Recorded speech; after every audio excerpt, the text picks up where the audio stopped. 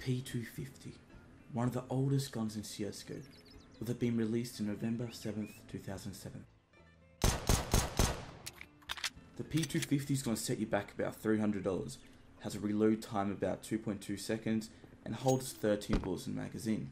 P250 is a very good pistol. It's good if you want to be aggressive.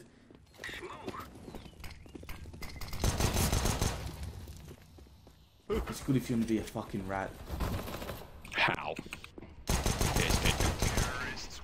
And overall, it's good if you have no skill. For example, my Silver 2 head ass can do good with this gun. Don't just take it from me, take it from the pros as well.